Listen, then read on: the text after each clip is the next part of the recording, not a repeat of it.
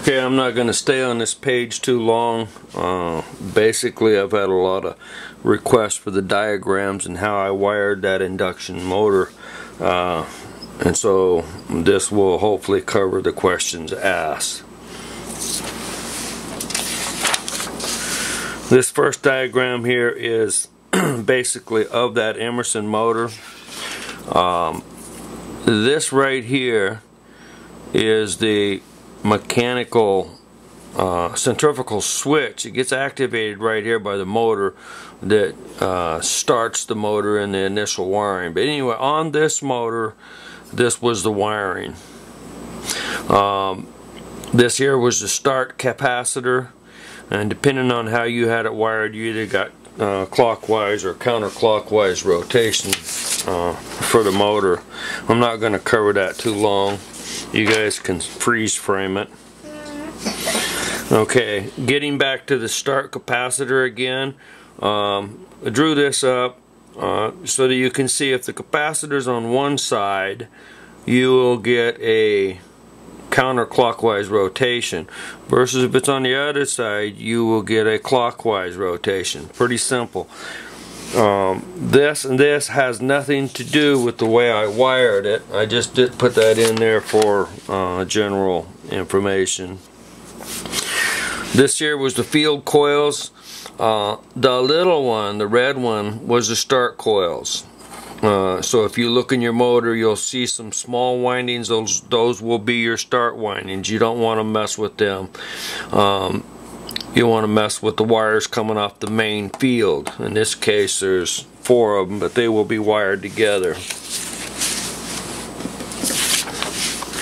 Okay, here is the basic wiring diagram. On this diagram right here, the series wired is not shown. This is only for parallel. This is the 120 volt light switch that's in the circuit, and this is just going to represent all of the capacitors, if you will, in parallel. This and this are double pole, double throw switches, and this is wired in parallel. That is the way it was. The motor was wired from the factory for 120 volt.